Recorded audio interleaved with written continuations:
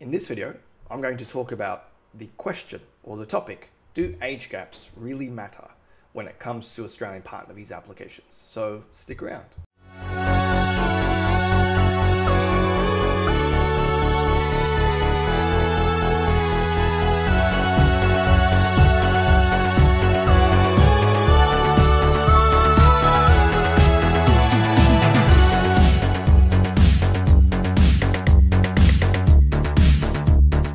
Welcome back.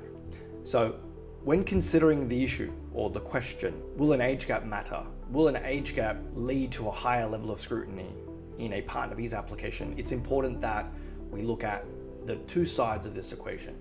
On the first side, or on the left-hand side, let's say, is what the law says.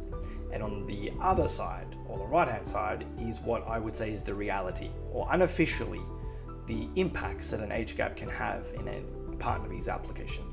So when we look at that visually, to confirm, the law does not specify that an age gap will lead to a partner visa refusal, or that there is necessarily a problem in there being an age gap between the partner visa applicant or the Australian sponsor in a partner visa application. Love is ageless, right?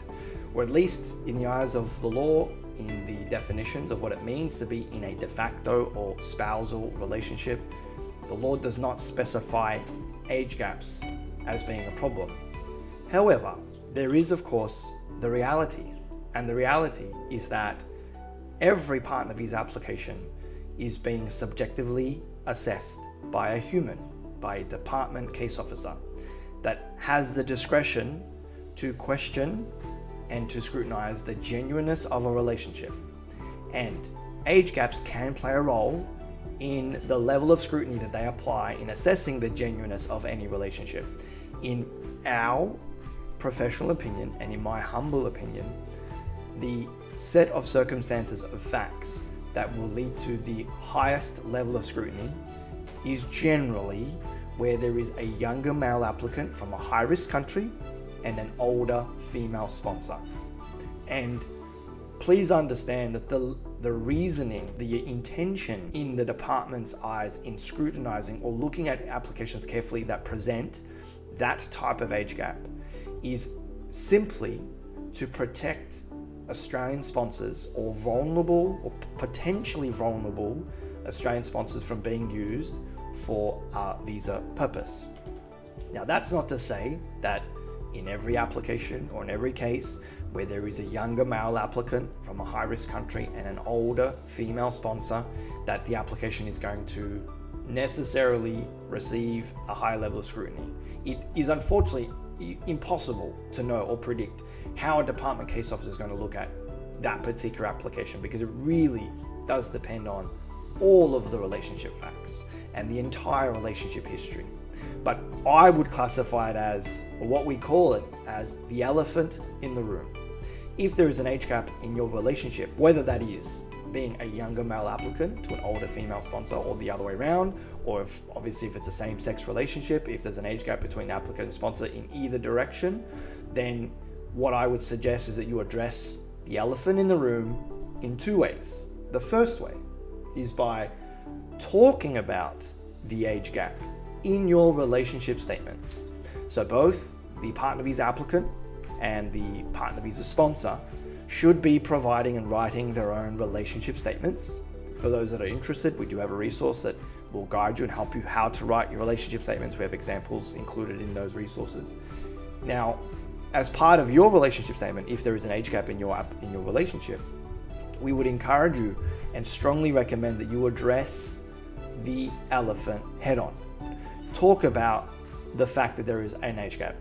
Talk about how that you, as a couple, have maturely worked through the age gap. Talk about how that it's not an issue in your relationship, that in fact is a positive fact. Then I would also encourage you to ask your friends and family, the ones that are closest to you, the ones that are the most inclined to know about the genuineness of your relationship, to discuss and mention the age gap in their supporting statements. So if you're providing supporting statements from friends and family in Australia, typically you would be providing Form 888s. If you have friends and family overseas that are providing supporting statements, they can also complete Form 888s. That is a bit of a misconception that they can't. However, they can also use whatever the official statutory declaration form may be in their country. If that's the case, what I would recommend though is that they mirror their supporting statement to match the Form 888. So the Form 888 asks specific questions of the person making that statement. How do you know the applicant? How do you know the sponsor? How long have you known the applicant? How long have you known the sponsor? Why do you feel the relationship is genuine and continuing? So if they're going to write their supporting statements using something that isn't a Form 888, that is fine, but just ensure that they address the same topics. But in their statement, tying this back into the topic of this video, it would be beneficial that they talk about the awareness of the fact that there is an age gap, that they are still supportive of the relationship despite the fact that there is an age gap, and that in their eyes or in their view, the age gap is not an issue, and that it is 2021 and it is very modern and normal for there to be age gaps in the relationship. So try to normalize if there is in fact an age gap in your relationship. And so to recap, so to answer the question again, do age gaps really matter in Australian partner visa application? I would say yes, they can. However, if your relationship is one that there is an age gap, then it's simply about addressing it head on, address the elephant in the room, as we say, talk about it in your relationship statements, and ensure that your friends and family are acknowledging the relationship age gap as well. And that is ultimately the best way to approach a partner visa application when we're looking at facts where there's a bit of an age gap difference between applicants and sponsors. And I would encourage those that are in relationships primarily or specifically where the applicant is younger than the Australian sponsor, and particularly if the applicant comes from what we would say a high-risk country, and that would be defined to mean someone that isn't entitled to apply for an ETA or an e-visitor visa or a working holiday visa. So if you hold a country passport that doesn't entitle you to apply for those, let's say online streamlined visas, then you will likely more or less be considered to hold a high-risk country of passport in some sense, and that could play a role as well in the level of scrutiny your application will receive if you also present relationship facts where there is an age gap. And that's it from me, guys, for this video. Signing off, Martin Salvo from Salvo Migration.